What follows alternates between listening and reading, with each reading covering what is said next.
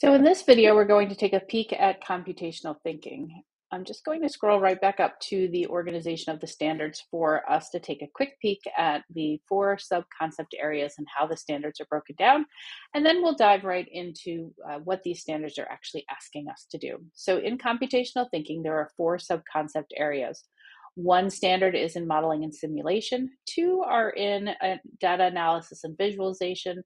2 of them are in abstraction and decomposition. And then we get to this big one. Look, you have 1, 2, 3, 4, 5 standards that are within algorithms and programming.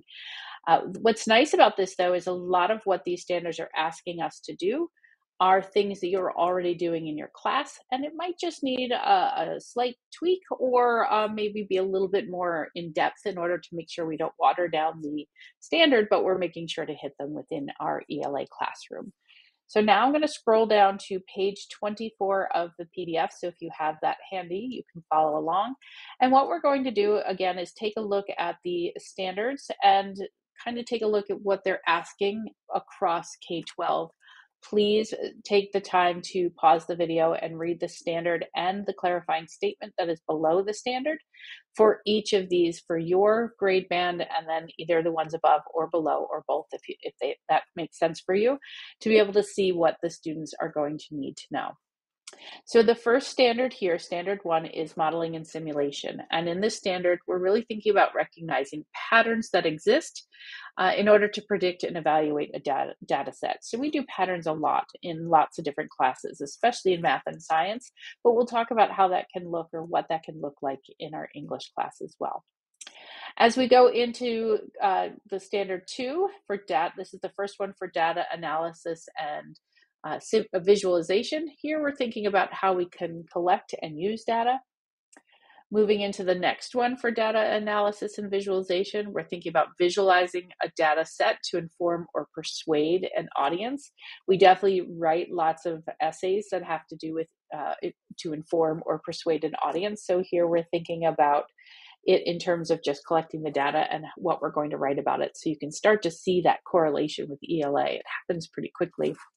As we get into abstraction and decomposition, we're talking about decomposing or breaking down and identifying any repetition. That's the abstraction for efficiency. So when I taught 6th grade, I used to say we're going to pull apart our essay and make sure we don't have extra fluff that we don't need.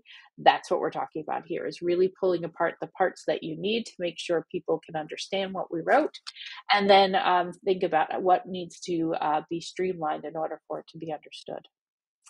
The next one for abstraction and decomposition is standard 5.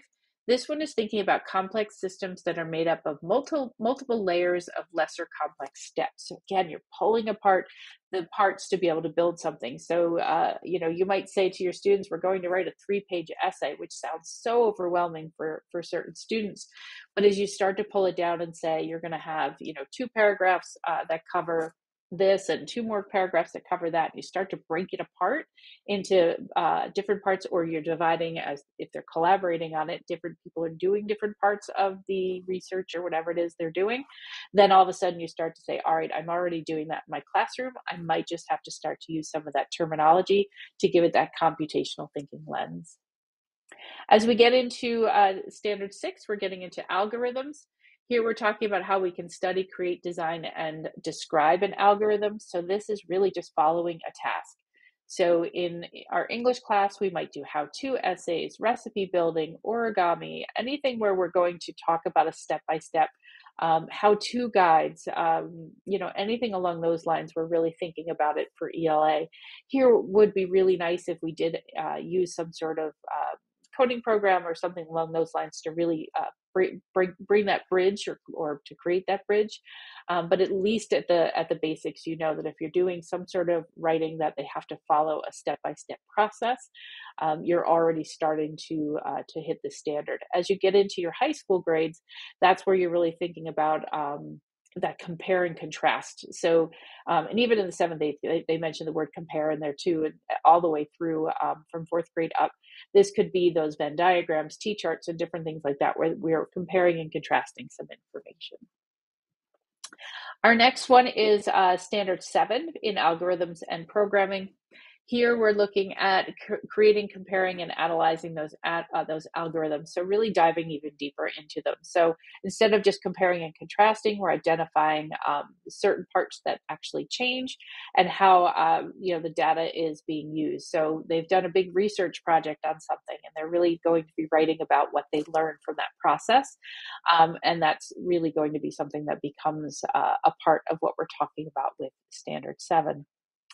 Standard 8 is still within algorithms, and here we're still talking about a lot of the algorithms, but we're thinking about how we can modify them in order to solve a problem. So when we have our students do different things with writing, you might have them come up with their solution or what they think is a solution, but then you want them to see it from a different perspective.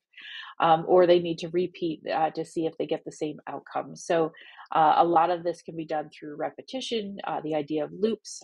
Do we have to talk about Booleans in our English class?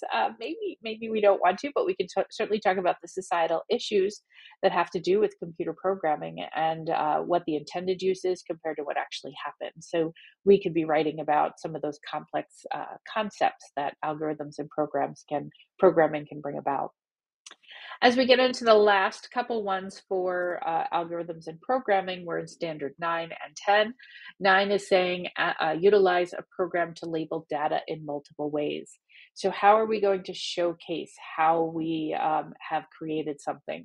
What are we going to debug or correct or retest and refine to make sure that it can be that it's something that can use? So here is really that editing process that we often do. And then finally for 10, we're really thinking about designing and developing our own programs and then outlining the steps to complete it. So the students have done some research, they come up with some ideas, and now they're going to showcase how it actually works. So this could be the conclusion part of your essay. So hopefully going through this is helping you kind of see what it could look like. I just gave some quick examples for essay writing and for some different things you can do in the classroom. In the next module, we'll really dive into what it could actually look like even beyond the essay.